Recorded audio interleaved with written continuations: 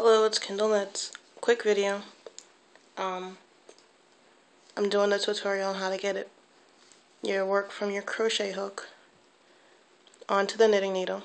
I already did a tutorial on how to get it off the knitting needle onto the crochet hook. So, this is what I've done so far.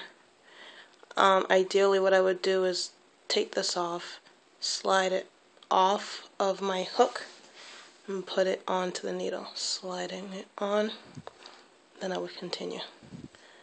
Alright, so what I'm doing is basically I'm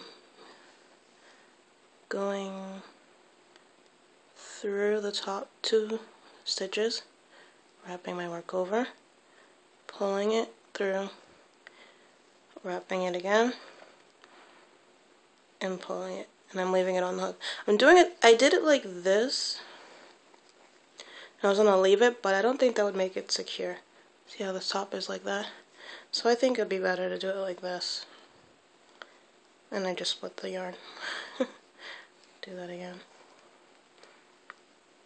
I make mistakes. Everybody makes mistakes. No, I'm joking. Alright, so there we go. I'm going to just do a couple more. This is going to be super quick because my camera's running out of memory. So we're going to go through, over, through, and there we go. And again, you would push it backwards off of the crochet hook and onto the knitting needle.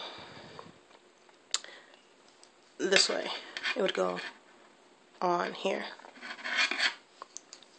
so that when you're done, your working yarn is here. Thank you, subscribe, and thumbs up. Hope that helped. If it doesn't, just comment and I'll help you out. Bye.